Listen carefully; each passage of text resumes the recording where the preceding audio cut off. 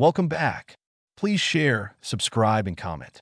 A black hole bomb is the name given to a physical effect utilizing how a bosonic field impinging on a rotating black hole can be amplified through superradiant scattering. If the amplified field is reflected back towards the black hole, the amplification can be repeated, leading to a runaway growth of the field, i.e. an explosion. This explosion can be as powerful as a supernova. One way this reflection could be realized in nature is if the bosonic field has mass.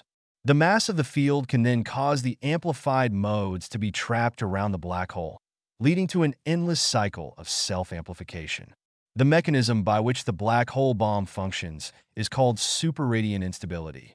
It can also refer to one such method of creating such a runaway effect, a Penrose sphere with no means for energy to passively escape. History: the idea that angular momentum and energy may be transferred from a rotating black hole to a particle being scattered by was proposed by Roger Penrose in 1971. The first discussion of a runaway effect, the black hole bomb, was explored by W. H. Press and S. A. Tucholsky in 1972.